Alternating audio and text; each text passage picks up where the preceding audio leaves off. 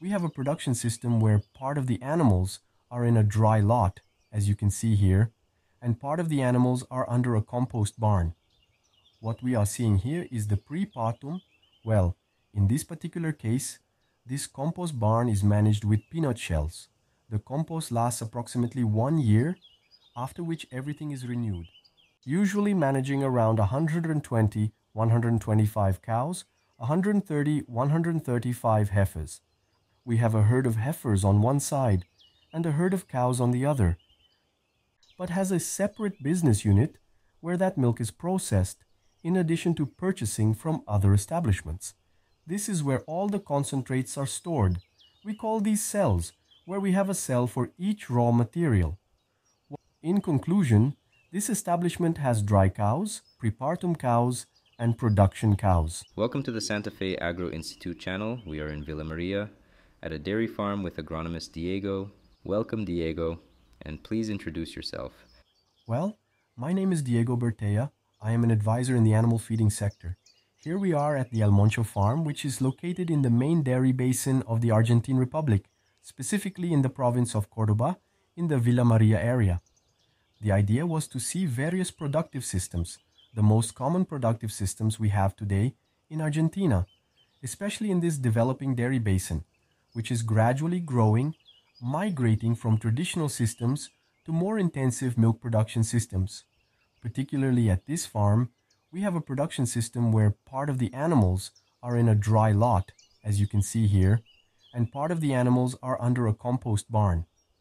What we are seeing here is the Prepartum. The Prepartum is managed with a controlled energy diet, as it is called, where approximately 30% contains wheat straw, corn silage, soybean meal, and we are using a concentrate that provides the protein part along with the anionic part. This is a growing system. Today, only the milking cows are under the compost barn. At this particular farm, the Prepartum does not have a barn. It is a dry lot system, and once the cow, after calving, goes to the barn, but if not, it is a dry lot system. There are other systems that have everything from Prepartum to milking cows and dry cows all under a barn. This farm usually has between 430 to 450 milking cows throughout the year. Due to the current season, we have a more advanced lactation, and most calvings will start from February next year. February, March, April, May, and possibly until June, most calvings will be concentrated. And what is here? Where are we? At one point, we were in the pre-calving area. Once the cow calves, it comes to the barn here. This is a compost barn divided into two sections. On one side, we have the heifer herd, and on the other side, we have the cow herd. Once the pre-calving cow or heifer calves, it comes to the barn and is housed with the heifers. At certain times of the year, the fresh cow herd remains outside, especially in winter. And when the temperatures are very high, it comes inside the barn with the heifer herd. Why are we doing this? Because we have limited space. The compost barn can accommodate around 250 to 260 cows, which is a limitation for this farm, considering it usually has between 430 to 450 animals in milking. Once the fresh cow period ends and the veterinarian gives the medical clearance, the heifer stays in the heifer section and the cow joins the cow herd.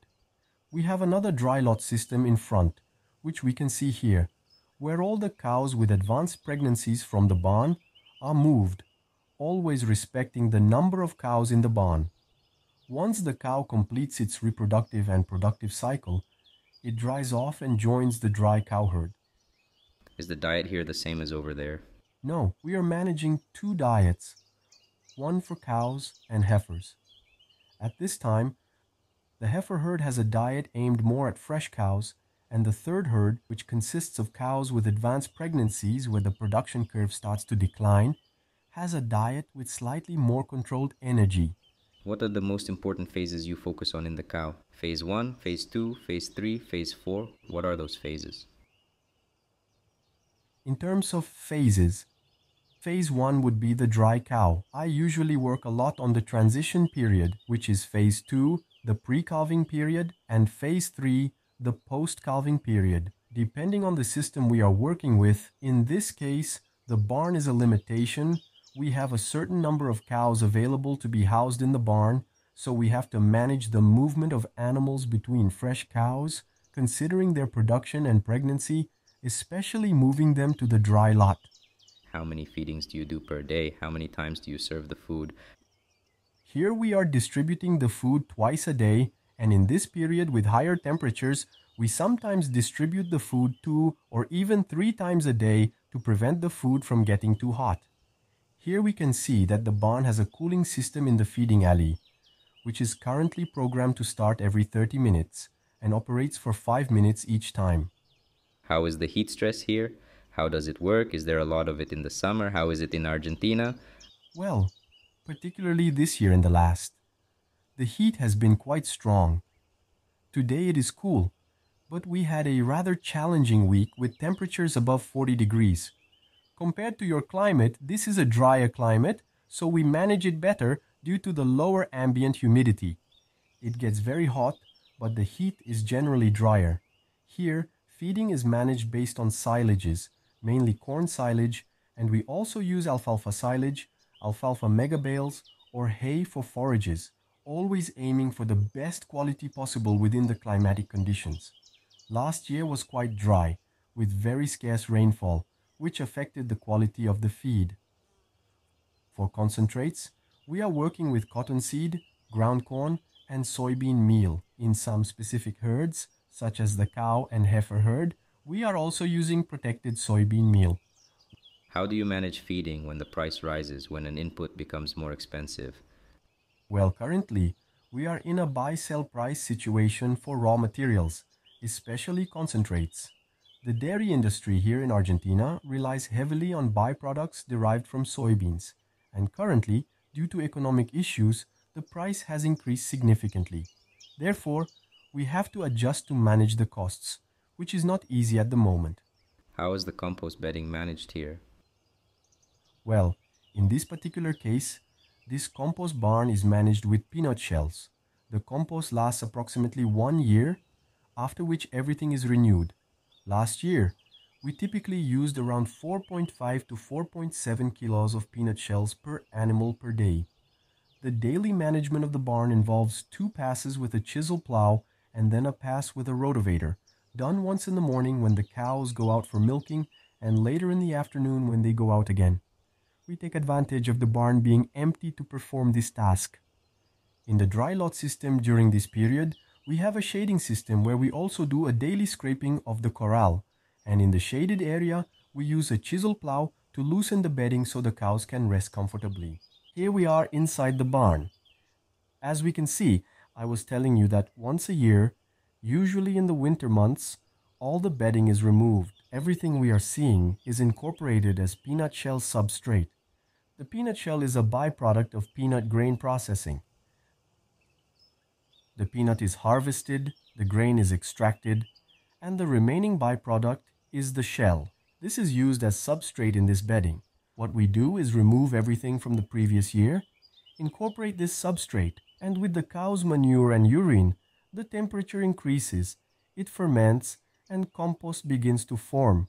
This is not done with a single addition of shells, but as time goes by, as it ferments and the bedding lowers a bit, peanut shells are added, mainly to manage the moisture of the bedding. It also depends a lot on the humidity of the climate. The more humid it is, the more shells are added compared to today, a dry climate like we are having these days. Here in this barn, as we mentioned earlier, we have a herd of heifers on one side and a herd of cows on the other, where we manage around 12 square meters per animal on average. Regarding heifers, we incorporate a few more animals, usually managing around 120-125 cows, 130-135 heifers. Heifers incorporate a few more animals because they are slightly smaller and produce less effluent, allowing more animals per square meter. What's the problem with the bed being wet for you? The problem with wet bedding is that it starts to get quite muddy, which stresses the cows. If I exceed the number of cows per square meter, it doesn't manage the effluent well.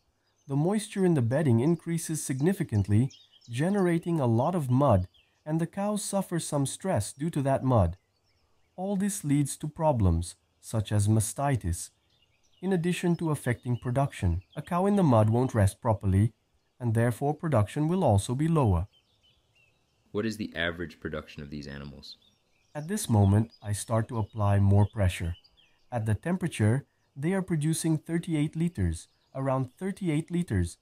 They are producing between 38 and 40 liters more or less at the barn. Bedding management is usually done twice a day. The milking schedule is used to perform the work, where initially a sinsel pass is made to aerate the bedding, and after that a rotavator pass is made. This is done once in the morning and once in the afternoon. This dairy farm has 2 daily milkings, and we take advantage of when the cows go out for milking to do this type of work. This allows us to aerate the bedding and promote the fermentation process. The key is daily management, that sinsel and rotavator pass, and nothing more. And try to maintain a certain load, not exceed that load, because the cows themselves, with their manure and nothing more, moisten the bedding. Here in this establishment, 2 veterinarians work. I am an agronomist in charge of the feeding part. In addition, 2 veterinarians work here. One handles the reproductive part, and another veterinarian handles everything related to postpartum phase 3 fresh cows. And the podiatry part is done by an external person. This person is external to the establishment. They are hired once a month when there are certain problems, but it is not a permanent staff member who works here at the establishment. Generally, the hoof care is preventive or corrective, and the preventive care is done weekly with a product for that purpose, in a foot bath at the exit of the milking parlor. The cow passes through the product once a week, and that prevents issues. If any correction is needed, or if a hoof is somewhat complicated, we call the professional and they come to do the work. Well, as I mentioned earlier, the base of the diet is corn silage, and the second forage that occupies the most proportion in the diet is alfalfa. This area is a major producer of alfalfa, and we use it in 2 ways. One way is by cutting the alfalfa, letting it air dry, drying it until it reaches around 15% moisture, and then collecting it with a machine that produces these mega bales. The peculiarity of this forage is that the same machine makes a pre-cut of about 7 centimeters. The other way to reserve alfalfa is through silage, where the plant is cut, given a short pre-drying, to approximately 35%, 38% to 40% dry matter, and then collected with a chopper, the same one used for chopping corn silage, and stored in the bag as such. What is purchased within this establishment is everything that is concentrated, especially protein, and the corn grain is produced and used on site.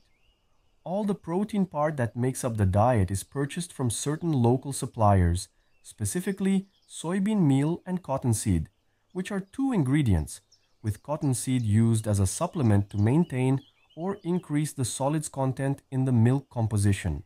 Remember that this establishment produces milk here and does not market it like most others, but has a separate business unit where that milk is processed, in addition to purchasing from other establishments. This is where all the concentrates are stored. We call these cells, where we have a cell for each raw material. What we have back here is soybean meal, which is a protein source we are using for the production cows. Another protein source we use is protected soybean meal, which is used only for high production cows, all of which are in the barn. Here in this cell, we store soybean meal. In another cell, we have ground corn. In another, cottonseed, and there is a third cell for making a premix. What is a premix? A premix is based on the concentration needed for each diet, mixing corn, cottonseed, and soybean meal, and used for all categories. A premix is made in advance, stored in a cell, and then the pre-made premix is loaded directly. It's not that an ingredient is loaded as needed. No, a premix is made and used in a fixed dose for most herds. And then, for the herds inside the barn, protected soybean meal is added. Well, El MONCHO farm, dedicated solely to dairy farming, has around 480 hectares where all the forage, such as corn silage, alfalfa silage and alfalfa hay is produced. Additionally, all the corn consumed by the dairy is produced on this land. As mentioned earlier, this dairy annually fluctuates between 420, 430, 450 cows, depending on the time of year, and between 13 and 15,000 liters of milk daily, depending on the number of cows. The peculiarity of this establishment is that it only produces milk here. This establishment does not have rearing facilities. Once the cow calves, the calf is weaned and sent to another facility for rearing. Once the heifer is about to calve, it is brought here and goes through the prepartum period at this establishment.